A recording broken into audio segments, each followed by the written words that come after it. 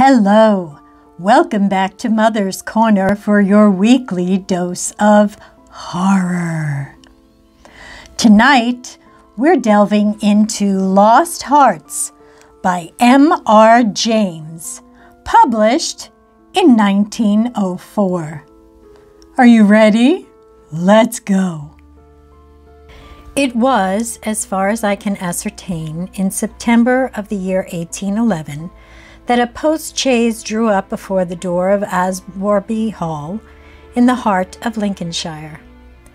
The little boy, who was the only passenger in the chaise, and who jumped out as soon as it had stopped, looked about him with the keenest curiosity during the short interval that elapsed between the ringing of the bell and the opening of the hall door.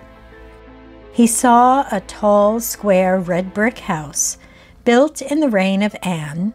A stone-pillared porch had been added in the pure classical style of 1790. The windows of the house were many, tall and narrow, with small panes and thick white woodwork. A pediment, pierced with a round window, crowned the front. There were wings to the right and left, connected by curious glazed galleries, supported by colonnades with the central block. These wings plainly contained the stables and offices of the house. Each was surmounted by an ornamental cupola with a gilded vane. An evening light shone on the building, making the window panes glow like so many fires. Away from the hall in front stretched a flat park studded with oaks and fringed with firs, which stood out against the sky. The clock in the church tower, buried in trees on the edge of the park, only its golden weathercock catching the light, was striking 6, and the sound came gently beating down the wind. It was altogether a pleasant impression, though tinged with the sort of melancholy appropriate to an evening in early autumn, that was conveyed to the mind of the boy who was standing in the porch waiting for the door to open to him. The post-chaise had brought him from Warwickshire, where, some 6 months before, he had been left an orphan.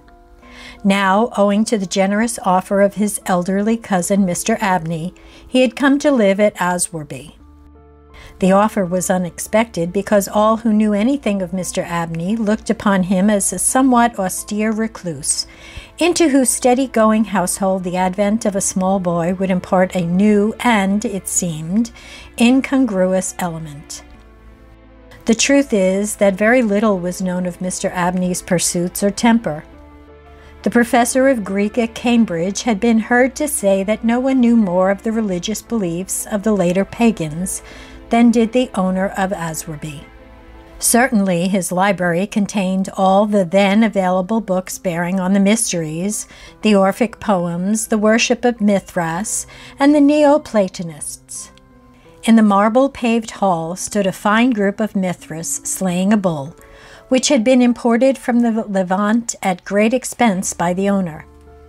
He had contributed a description of it to the Gentleman's Magazine, and he had written a remarkable series of articles in the Critical Museum on the superstitions of the Romans of the Lower Empire. He was looked upon, in fine, as a man wrapped up in his books, and it was a matter of great surprise among his neighbors that he should ever have heard of his orphan cousin, Stephen Elliott, much more that he should have volunteered to make him an inmate of Aswarby Hall. Whatever may have been expected by his neighbors, it is certain that Mr. Abney, the tall, the thin, the austere, seemed inclined to give his young cousin a kindly reception. The moment the front door was opened, he darted out of his study, rubbing his hands with delight.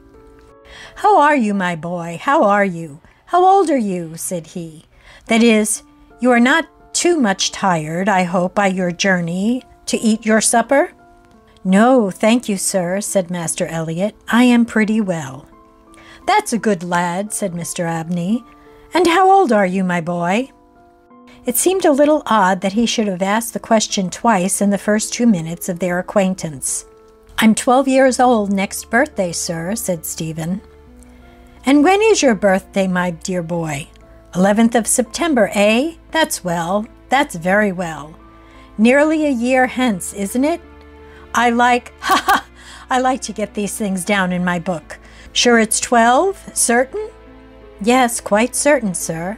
Well, well, take him to Mrs. Bunch's room, Parks, and let him have his tea, supper, whatever it is. Yes, sir, answered the staid Mr. Parks, and conducted Stephen to the lower regions. Mrs. Bunch was the most comfortable and human person whom Stephen had as yet met at Oswerby. She made him completely at home. They were great friends in a quarter of an hour, and great friends they remained. Mrs. Bunch had been born in the neighborhood some 55 years before the date of Stephen's arrival, and her residence at the Hall was of 20 years' standing. Consequently, if anyone knew the ins and outs of the house in the district, Mrs. Bunch knew them, and she was by no means disinclined to communicate her information. Certainly, there were plenty of things about the Hall and the Hall gardens which Stephen, who was of an adventurous and inquiring turn, was anxious to have explained to him. Who built the temple at the end of the Laurel Walk? Who was the old man whose picture hung on the staircase, sitting at a table with a skull under his hand?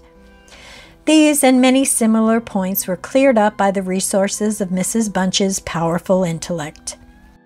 There were others, however, of which the explanations furnished were less satisfactory.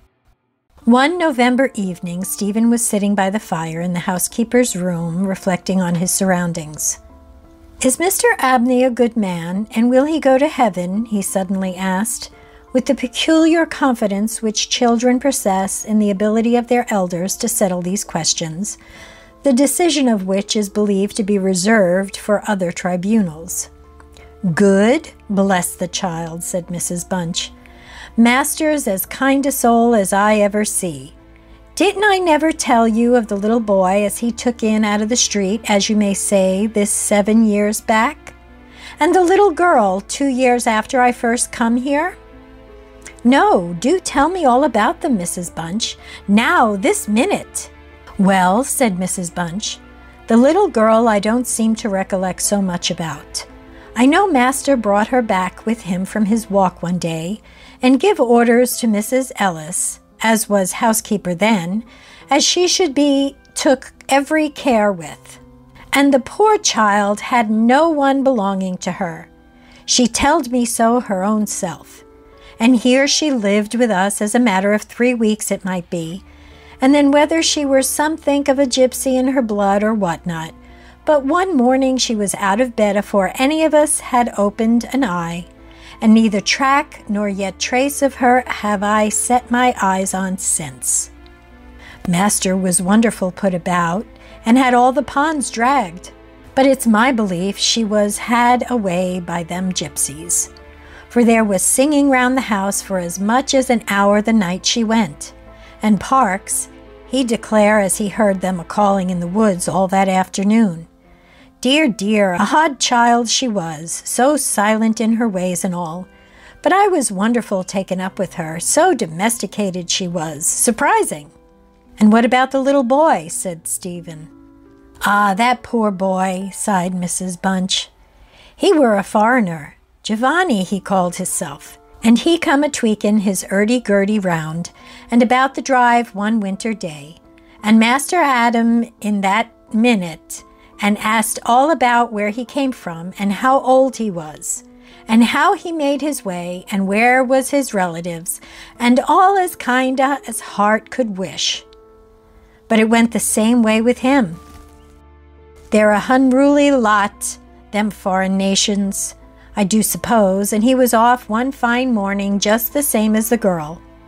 Why he went and what he done was our question for as much as a year after, for he never took his urdy-gurdy, and there it lays on the shelf." The remainder of the evening was spent by Stephen in miscellaneous cross-examination of Mrs. Bunch, and in efforts to extract a tune from the hurdy-gurdy. That night he had a curious dream. At the end of the passage at the top of the house, in which his bedroom was situated, there was an old, disused bathroom. It was kept locked, but the upper half of the door was glazed, and since the muslin curtains which used to hang there had long been gone, You could look in and see the lead-lined bath affixed to the wall on the right hand, with its head toward the window. On the night of which I am speaking, Stephen Elliott found himself, as he thought, looking through the glazed door. The moon was shining through the window, and he was gazing at a figure which lay in the bath. His description of what he saw reminds me of what I once beheld myself in the famous vaults of St. Michan's Church in Dublin, which possesses the horrid property of preserving corpses from decay for centuries. A figure inexpressibly thin and pathetic, of a dusty leaden color, enveloped in a shroud-like garment, the thin lips crooked into a faint and dreadful smile, the hands pressed tightly over the region of the heart. As he looked upon it, a distant, almost inaudible moan seemed to issue from its lips, and the arms began to stir. The terror of the sight forced Stephen backwards, and he awoke to the fact that he was indeed standing on the cold, boarded floor of the passage in the full light of the moon. With a courage which I do not think can be common among boys of his age, he went to the door of the bathroom to ascertain if the figure of his dreams were truly there. It was not, and he went back to bed. Mrs. Bunch was much impressed next morning by his story, and went so far as to replace the muslin curtain over the glazed door of the bathroom. Mr. Abney, moreover, to whom he confided his experiences at breakfast, was greatly interested and made notes of the matter in what he called his book. The spring equinox was approaching, as Mr. Abney frequently reminded his cousin, adding that this had been always considered by the ancients to be a critical time for the young, that Stephen would do well to take care of himself and to shut his bedroom window at night, and that Censorinus had some valuable remarks on the subject. Two incidents that occurred about this time made an impression upon Stephen's mind. The first was after an unusually uneasy and oppressed night that he had passed, though he could not recall any particular dream that he had had. The following evening, Mrs. Bunch was occupying herself in mending his nightgown. "Gracious me, Master Stephen," she broke forth rather irritably, "how do you manage to tear your nightdress all to flinders this way? Look here, sir, what trouble you do give to poor servants that have to darn and mend after you." There was indeed a most destructive and apparently wanton series of slits or scorings in the garment, which would undoubtedly require a skillful needle to make good. They were confined to the left side of the chest, long parallel slits about 6 inches in length, some of them not quite piercing the texture of the linen. Stephen could only express his entire ignorance of their origin. He was sure they were not there the night before.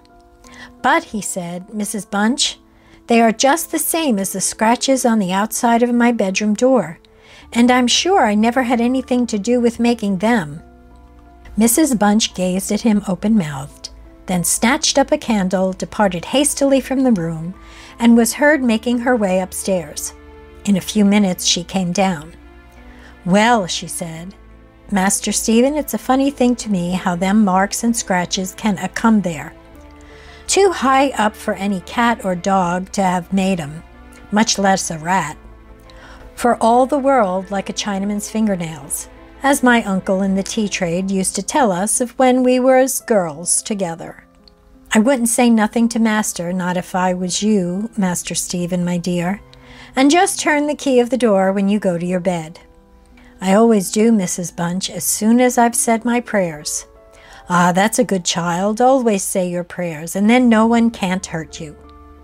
Herewith, Mrs. Bunch addressed herself to mending the injured nightgown, with intervals of meditation until bedtime. This was on a Friday night in March, 1812. On the following evening, the usual duet of Stephen and Mrs. Bunch was augmented by the sudden arrival of Mr. Parks, the butler, who as a rule kept himself rather to himself in his own pantry. He did not see that Stephen was there. He was, moreover, flustered and less slow of speech than was his wont. "Master may get up his own wine if he likes of an evening," was his first remark. Either I do it in the daytime or not at all, Mrs. Bunch.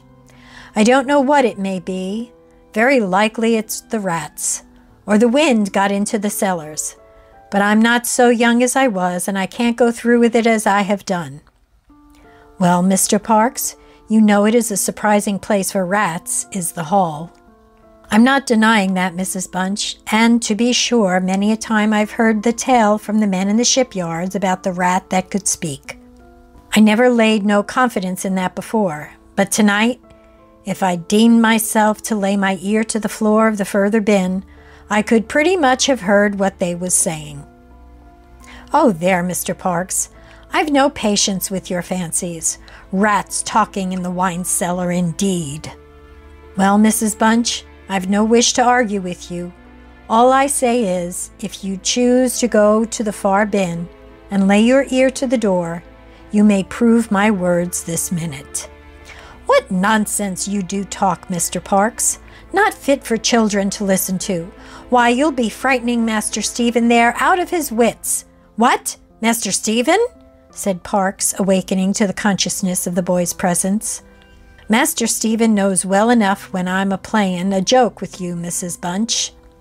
In fact, Master Stephen knew much too well to suppose that Mr. Parks had in the first instance intended a joke.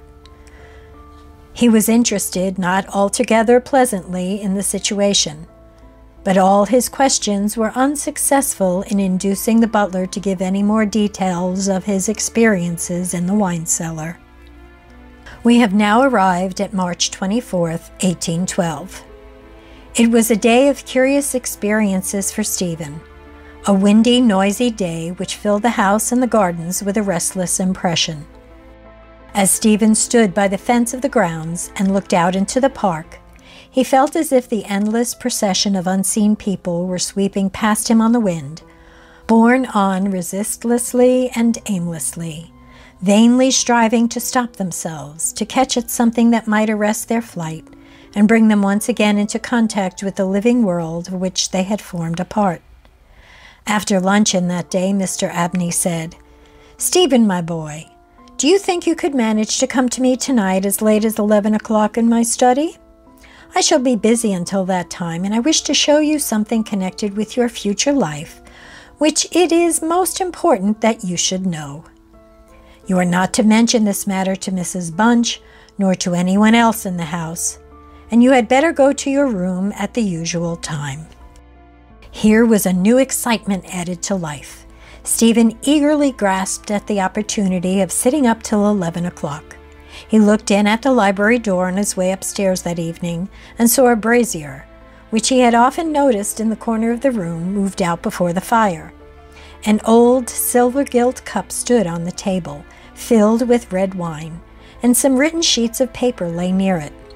Mr. Abney was sprinkling some incense on the brazier from a round silver box as Stephen passed, but he did not seem to notice his step. The wind had fallen, and there was a still night and a full moon. At about 10 o'clock, Stephen was standing at the open window of his bedroom, looking out over the country. Still as the night was, the mysterious population of the distant moonlit woods was not yet lulled to rest. From time to time, strange cries as of lost and despairing wanderers sounded from across the mere. They might be the notes of owls or water birds, yet they did not quite resemble either sound. Were not they coming nearer? Now they sounded from the nearer side of the water, and in a few moments they seemed to be floating about among the shrubberies. Then they ceased. But just as Stephen was thinking of shutting the window and resuming his reading of Robinson Crusoe, he caught sight of two figures standing on the gravel terrace that ran along the garden side of the hall. The figures of a boy and girl, as it seemed. They stood side by side, looking up at the windows. Something in the form of the girl recalled irresistibly his dream of the figure in the bath. The boy inspired him with more acute fear. Whilst the girl stood still, half smiling, with her hands clasped over her heart, the boy, a thin shape, with black hair and ragged clothing, raised his arms in the air with an appearance of menace and of unappeasable hunger and longing. The moon shone upon his almost transparent hands, and Stephen saw that the nails were fearfully long and that the light shone through them. As he stood with his arms thus raised, he disclosed a terrifying spectacle. On the left side of his chest there opened a black and gaping rent, and there fell upon Stephen's brain, rather than upon his ear, the impression of one of those hungry and desolate cries that he had heard resounding over the woods of Arswerby all that evening. In another moment his dreadful pair had moved swiftly and noiselessly over the dry gravel, and he saw them no more. Inexpressibly frightened as he was, he determined to take his candle and go down to Mr. Abney's study, for the hour appointed for their meeting was near at hand.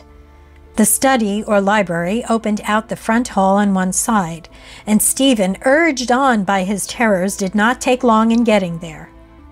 To effect an entrance was not so easy. It was not locked, he felt sure, for the key was on the outside of the door as usual. His repeated knocks produced no answer. Mr. Abney was engaged. He was speaking. What? Why did he try to cry out? And why was the cry choked in his throat? Had he, too, seen the mysterious children? But now everything was quiet, and the door yielded to Stephen's terrified and frantic pushing. On the table in Mr. Abney's study, certain papers were found which explained the situation to Stephen Elliott, when he was of an age to understand them. The most important sentences were as follows. It was a belief very strongly and generally held by the ancients, of whose wisdom in these matters I have had such experience as induces me to place confidence in their assertions, that by enacting certain processes, which to us moderns have something of a barbaric complexion, a very remarkable enlightenment of the spiritual faculties in man may be attained. That, for example, by absorbing the personalities of a certain number of his fellow creatures, an individual may gain a complete ascendancy over those orders of spirit beings which control the elemental forces of our universe. It is recorded of Simon Magus that he was able to fly in the air, to become invisible, or to assume any form he pleased, by the agency of the soul of a boy whom, to use the libellous phrase employed by the author of the Clementine Recognitions, he had murdered. I find it set down, moreover, with considerable detail in the writings of Hermes Trismegistus, that similar happy results may be produced by the absorption of the hearts of not less than 3 human beings below the age of 21 years. To the testing of the truth of this receipt I have devoted the greater part of the last 20 years, selecting as the corpora villa of my experiment such persons as could conveniently be removed without occasioning a sensible gap in society. The first step I effected by the removal of one Phoebe Stanley, a girl of gypsy extraction, on March 24, 1792. The second by the removal of a wandering Italian lad named Giovanni Paoli on the night of March 23, 1805. The final victim, to employ a word repugnant in the highest degree to my feelings, must be my cousin Stephen Elliott. His day must be this March 24, 1812. The best means of effecting the required absorption is to remove the heart from the living subject, to reduce it to ashes, and to mingle them with about a pint of some red wine, preferably port. The remains of the first 2 subjects, at least, it will be well to conceal. A disused bathroom or wine cellar will be found convenient for such a purpose. Some annoyance may be experienced from the psychic portion of the subjects, which popular language dignifies with the name of ghosts. But the man of philosophic temperament, to whom alone the experiment is appropriate, will be little prone to attach importance to the feeble efforts of these beings to wreak their vengeance on him. I contemplate with the liveliest satisfaction the enlarged and emancipated existence which the experiment, if successful, will confer on me, not only placing me beyond the reach of human justice, so-called, but eliminating to a great extent the prospect of death itself. Mr. Abney was found in his chair, his head thrown back, his face damped with an expression of rage, fright, and mortal pain. In his left side was a terrible lacerated wound exposing the heart. There was no blood on his hands, and a long knife that lay on the table was perfectly clean. A savage wildcat might have inflicted the injuries. The window of the study was open, and it was the opinion of the coroner that Mr. Abney had met his death by the agency of some wild creature. But Stephen Elliott's study of the papers I have quoted led him to a very different conclusion. Oh my! Seems like justice was served, don't you think? Let me know in the comments. Until next week, have a wonderful night.